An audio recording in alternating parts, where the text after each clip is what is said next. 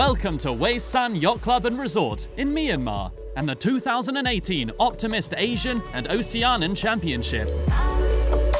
The tropical scenery makes for a beautiful stage and a very promising week full of racing. Just getting the chance to host such a prestigious event like the 2018 Asian Oceanian Championships is such an honor to us. This is one of the biggest continental events in my opinion, but not only just in the Optimist, but in our entire country.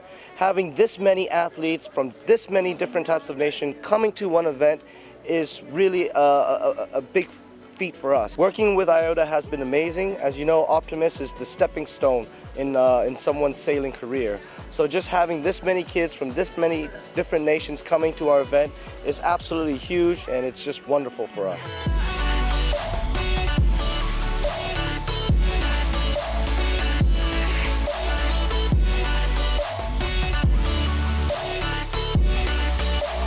After the 129 athletes from 16 different countries arrived at the venue, they had to measure their equipment in order to ensure fair racing under the IOTA rules. There's now some time for the teams to make last-minute preparations and practice on the water before battle begins for the Asian and Oceanian titles. Yeah, it's a great place. The culture is very different from back in Australia. In this venue, it's really shifty.